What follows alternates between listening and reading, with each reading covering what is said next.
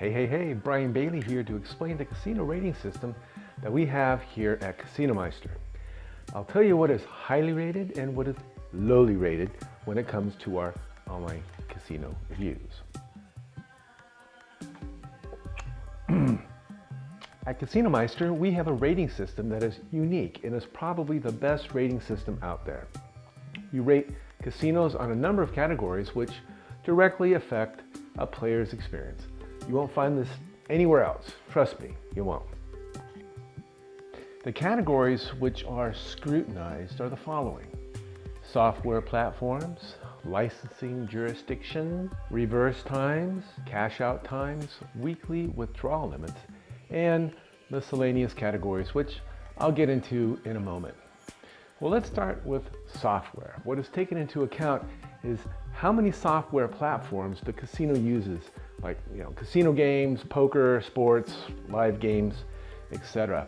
And what is considered are the amount of games and how many providers are being used. The bottom line is that the score is based on how a casino can meet players' needs. All platforms equal the highest score, right? These are casinos like 32 Red, Bet365, Genting Casino, Nordic Bet, Borgata in the States. These casinos have it all. They have sports, lottery, casino games, live games, etc., etc., etc. So they're scored highest in this category. Then you have the casinos that have some platforms. They receive a high score in this category, like Risk Casino, Leo Vegas, Novibet.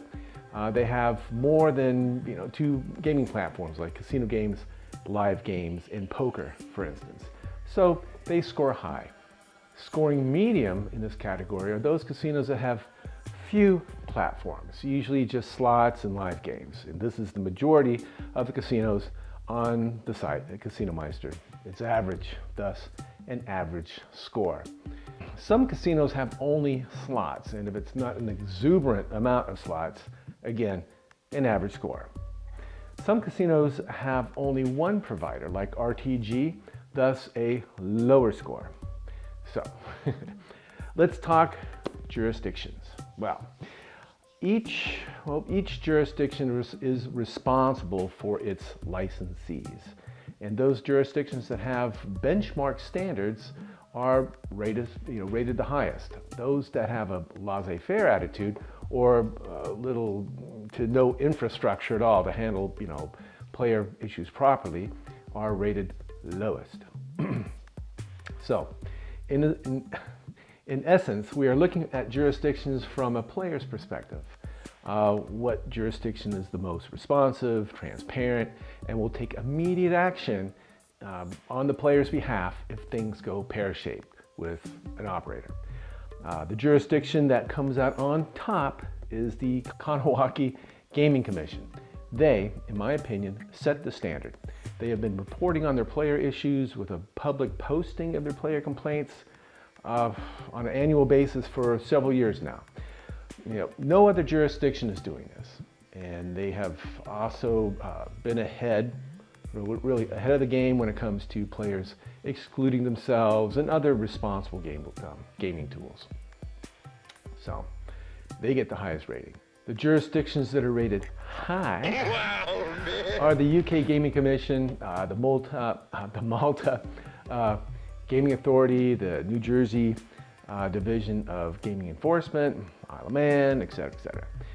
Low scoring jurisdictions are the ones in the Caribbean, which generally seem to be more concerned about how many bong hits they're doing than player security.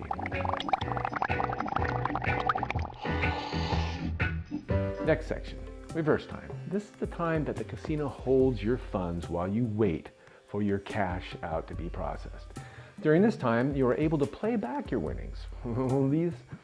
These funds are available to play, right?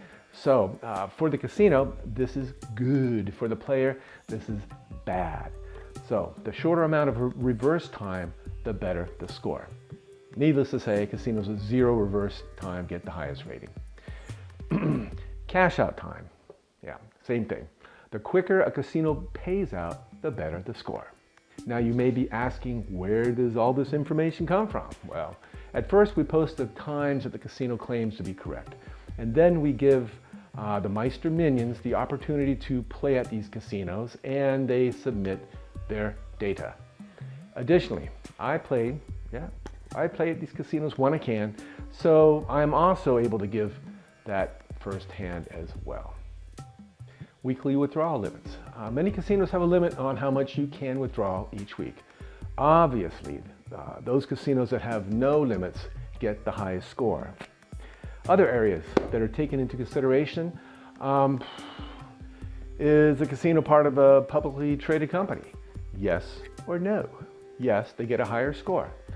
Being part of a publicly traded company is an indicator that the casino has been or is under scrutiny by not only its licensing jurisdiction, but by its shareholders. Weekend payouts, yes or no? Right? Yes, more points. They get points for the length of time they've been in operation. Longevity in this industry is an indicator of a well-managed company. They also get points for the length of time that they have been accredited as well. Accredited Casinomeister. Yeah. And then there are the Meister points. How involved are they with Casinomeister? Do they get involved with the forum? Do they post exclusive offers for our members? Do they get involved in some of the discussions players have about gaming software, playing strategies, or other cerebral topics? Are they recipients of Casinomeister awards? Do they buy me beer? Just kidding. I live in Beerland, so I can afford my own beer. Do they adhere to the Casinomeister philosophy on how players should be treated? So, you get my drift, right?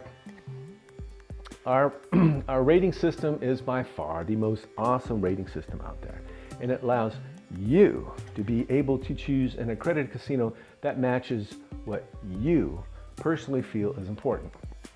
On each review page, I describe how the casino fares in its rating.